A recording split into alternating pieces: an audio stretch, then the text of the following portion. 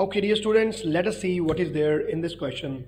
A particle is moving in a straight line with an acceleration proportional to its displacement. Okay, let us read it again. The particle is moving in a straight line with an acceleration proportional to its displacement opposite to its direction. So what does it mean? It means that the acceleration is directly proportional to negative x, hence the body is undergoing simple harmonic motion. Although they have said that the body is moving in a straight line and all that, don't get confused. This is the way we define simple harmonic motion. So this is simple harmonic motion we're referring to. What are the velocity and the acceleration of the particle when it is at the maximum displacement? So in simple harmonic motion, what is the maximum displacement? Amplitude.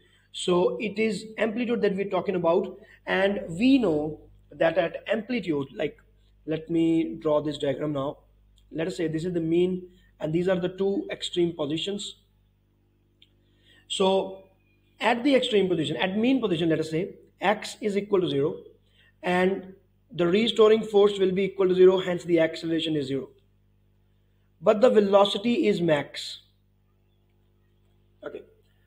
And at the extreme position, what happens is the displacement becomes maximum and hence the restoring force is max and hence the acceleration is also max. Okay, so acceleration will be maximum. And what about the velocity? The velocity at the extreme position is 0. Now we know this thing, and I have given this table like this thing again in this video just so that you're able to revise the things and you are able to remember those things.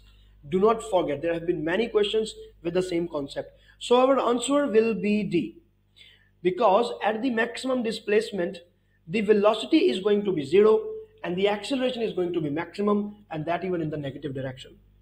Let us verify the answer from the mark scheme, and yes, the answer is D. So my dear students, this is Professor Varun. Please subscribe to the YouTube channel, share the YouTube channel with all your friends, practice as much as possible from this YouTube channel.